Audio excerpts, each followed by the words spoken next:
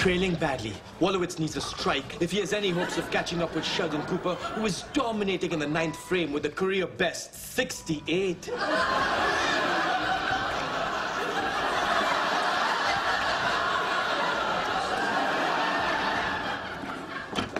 guys.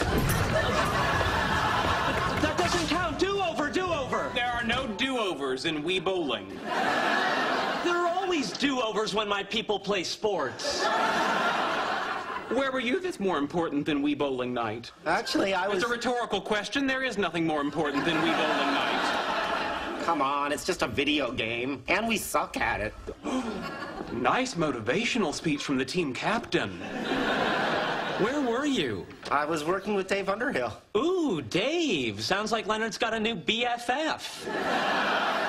Actually, he's pretty cool. I mean, not only is he a brilliant scientist, but it turns out he's a Black Diamond skier. He collects vintage motorcycles. He plays in a rock band. So, we're in a rock band? No. We play rock band on our Xbox. Nice motivational speech from our lead guitarist. He's funny, too. He does this hysterical impersonation of Stephen Hawking having phone sex. What are you wearing? That's not... He does it better. Anyway, he said he was going to take me to the gym tomorrow, so I'm going to go practice my sit-ups. Whoa. Humongous man crush, dude. Yep, it's officially a bromance. Hey, Sheldon, are you and Leonard putting up a Christmas tree? No, because we don't celebrate the ancient pagan festival of Saturnalia. Saturnalia?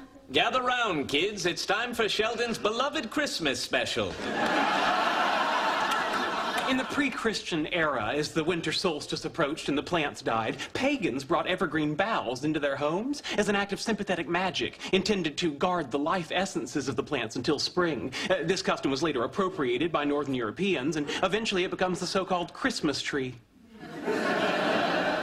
And that, Charlie Brown, is what boredom is all about.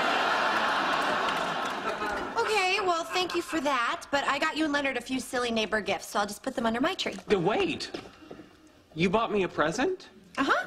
Well, why would you do such a thing? I don't know, because it's Christmas? Oh, Penny. I know you think you're being generous, but the foundation of gift-giving is reciprocity. You haven't given me a gift. You've given me an obligation.